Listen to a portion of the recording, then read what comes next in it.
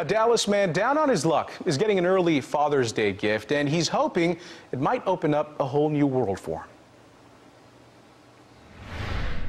him. Today we are fixing up Mr. Larry Green. You're watching the start of a transformation, a full-on makeover to bring 60-year-old Larry Green from out of his overgrown hair and off Dallas streets, even if it's just for the weekend. We just want to make him feel good and show him, just because he's not financially stable right now, that he still can, he still get appreciated. Mrs. Hot Hands, as she's known, isn't Mr. Green's daughter, but she knows he is a father of 4 with 11 grandkids and 3 great-grandkids. So along with a few others, they've taken him in to gift him a makeover this Father's Day weekend. She's letting me know that I'm still human.